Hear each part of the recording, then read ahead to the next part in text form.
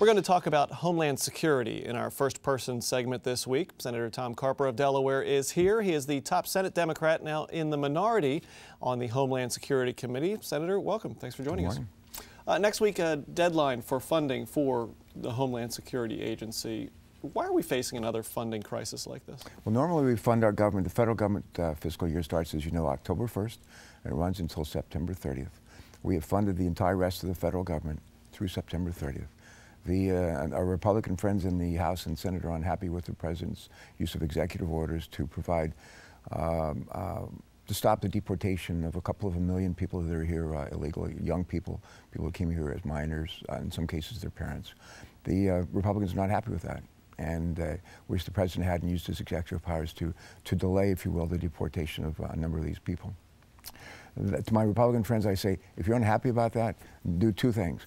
One, go ahead and fund this department, which is responsible for securing our borders, making sure their airplanes are safe, intercepting drug dealers and coming into this country, bringing in people to this country, helping to control Ebola.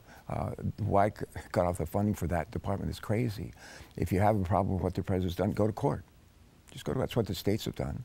And they've won a minor victory down in a district court in Texas. That's the right thing to do. The other thing to do, pass an immigration bill.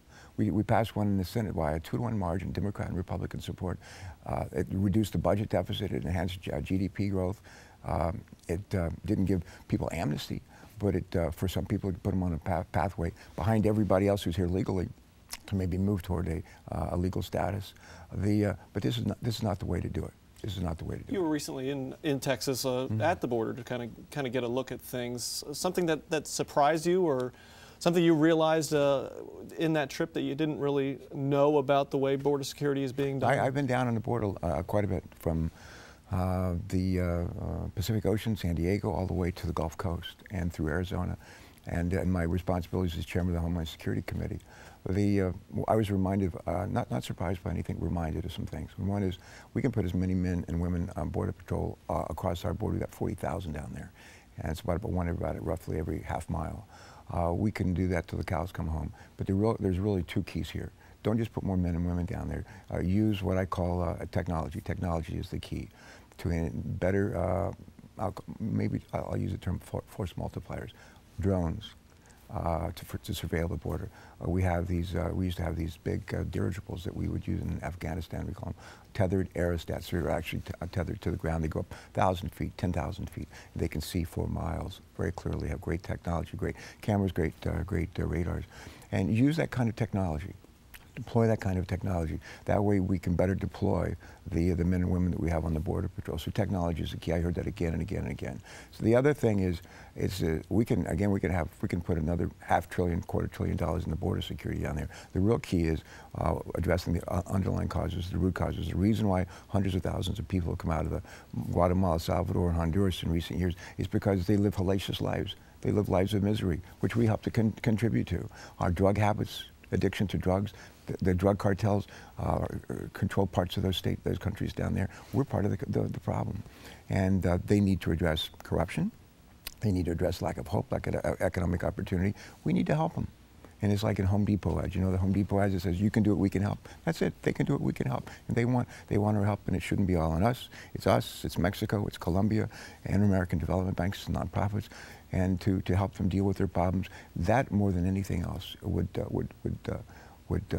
stop the flow of illegal immigrants and enable us to deploy our 40,000 men and women on the border in more thoughtful, smart ways. In this whole debate, we hear the name Ted Cruz come up a lot. In your opinion, is he impeding the work of the Senate?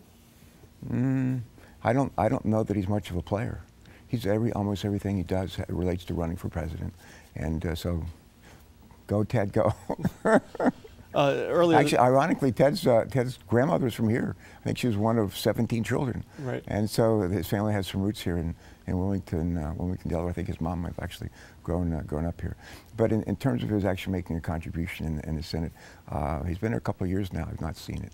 But he's pretty good at getting attention, and what he wants to do is be president. The key thing for a president is to be able to get people to work together.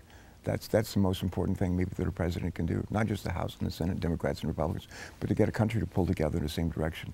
What I've seen from him doesn't suggest that he may have many qualities, he may be smart, but that's not one of the qualities I've seen demonstrated so far.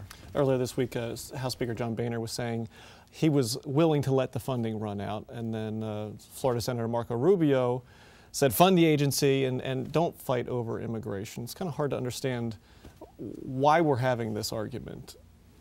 Do you understand? The Republicans are divided. There is not a monolith, but they have some people with different points of view. I think Republicans learned a tough lesson a number of years ago when Bill Clinton was president. They shut down the government, didn't go well for them. And the idea of shutting down the Department of Homeland Security, what do? You say to 50,000 TSA screeners and so forth, we want you to come to work, we're not going to pay you. What do you say to 40,000 people who are patrolling our borders and making them secure? We want you to come to work, we're not going to pay you. They already have low morale there.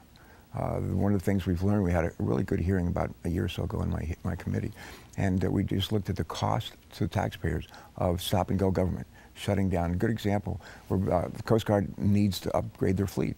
They've got a new cutter that's being built. They have a negotiated price with the contractor.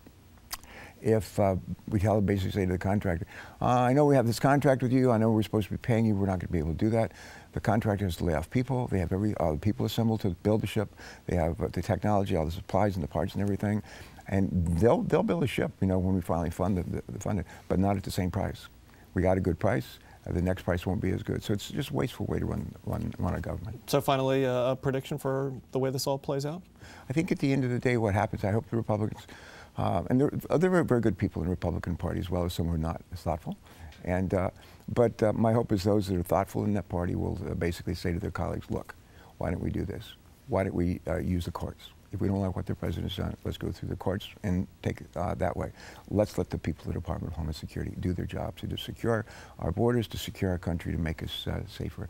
And let's work with the Democrats and the president to pass the kind of comprehensive immigration reform legislation that we passed a year and a half ago, which reduced the budget deficit by some $900 billion over the next 20 years, which grew gross domestic product by 5% over the next 20 years, and which provided a legal way for people in other countries to come here and work for a while and go back to their countries. Most of them don't want to come here and live. They like to be able to come here and work for a short period of time. Why don't we let them do that?